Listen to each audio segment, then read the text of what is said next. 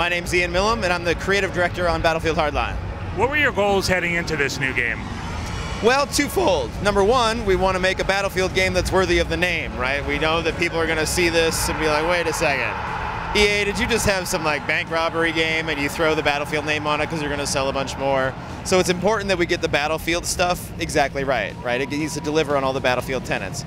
But Battlefield already exists. No one wants the exact same game again. So we want to also innovate. And we think by bringing it to this new world and adding a bunch of features and adding a bunch of stuff to it and bringing it to this Cops and Robbers fantasy, we can really do that. Can you elaborate on the Cops and Robbers fantasy and how that differentiates itself from the soldier fantasy? Sure. I mean, a lot of it has to do with the game modes, the map locations, and the gadgets, right? So we're doing all new game modes, more new game modes than Battlefield's ever had before, centered around the kind of things that I want to do if I'm a cop or a criminal. And the weapons that I want to use. I want to use a taser. I want to use a baseball bat. I want to use a sawed-off shotgun. In addition to the huge weapon variety that already comes with Battlefield. And then when I'm talking about the kind of things that we want to do in our game modes, it's rob banks, get in high-speed chases, hostage situations, whatever. Like, there's all kinds of possibilities that we could do that we're evaluating for our game modes.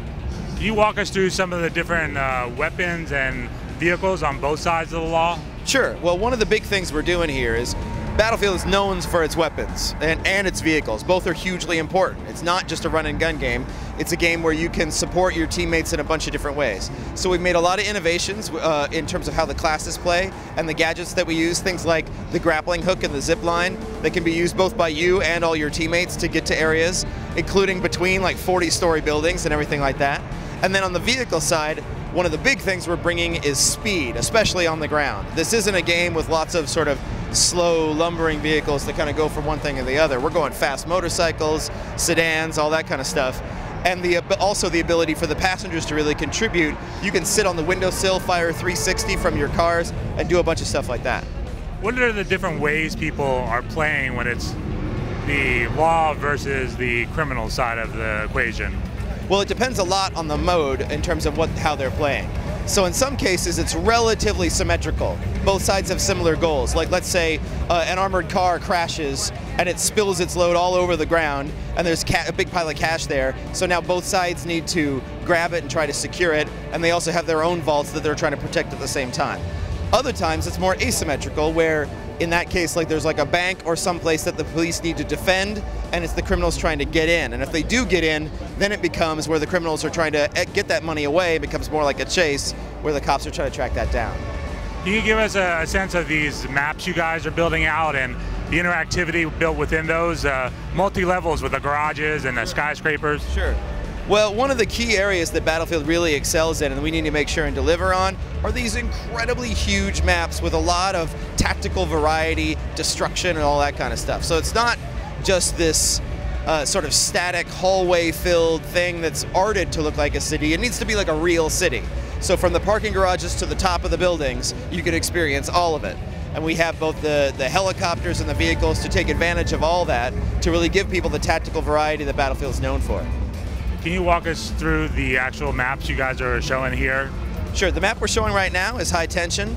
It is several blocks of downtown LA, recreated to exact detail. We spent a lot of time here sort of going over every manhole cover and parking space and building, trying to get the maximum play variety and authenticity, because this is a game that takes place in the real world, not sort of a fantasy thing. And it's really important that we get those details right, and I'm super excited with how it turned out. Can you talk a little bit about how your guys' background and working on the DLC within Battlefield kind of prepared you for jumping into Hardline? Sure. So anybody who knows Visceral Games history knows that single player is near and dear to our heart, and we had a real angle about what we wanted to do with that. And we'd done some multiplayer before, but doing even better and continuing the legacy of one of the best multiplayer games in the world is not something we take lightly. So we've been spending a very long time at this. We were working with DICE from the first moment. One of the things we did is started to help contribute to Battlefield 3 and 4. We worked on the endgame expansion pack. We did some stuff in the main game, really trying to learn from the best and work alongside them to deliver multiplayer at that level before we took the leadership position on the project that we're doing here, Hardline. And then also, some of them are still working with us and helping us out and contributing because they wanted to. They thought it was really cool. So DICE is still a partner in what we're doing now.